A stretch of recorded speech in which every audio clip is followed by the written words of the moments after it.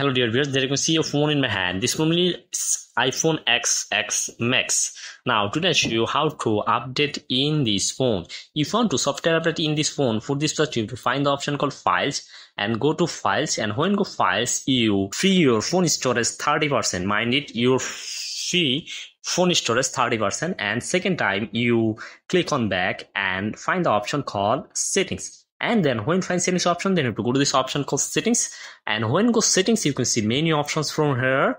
And second time you just connect your internet, Wi-Fi or mobile data. I connect my internet, and third time scroll down, you can see an option called general. Then you have to go to this option called general, and when you go general you can see an option called software update. Then you have to click on this option called software update. When you click on this option software update, wait few seconds, checking for updates, and when your phone checking update is now complete, you can see an option called update now, and click automatic update. You just turn it off, this option automatic update, and OS update, click on back, and you can see an option update now. Then you just click on this option called update now and click continue. Wait few seconds, your phone is now properly software updated. Your update is now requested, update is requested.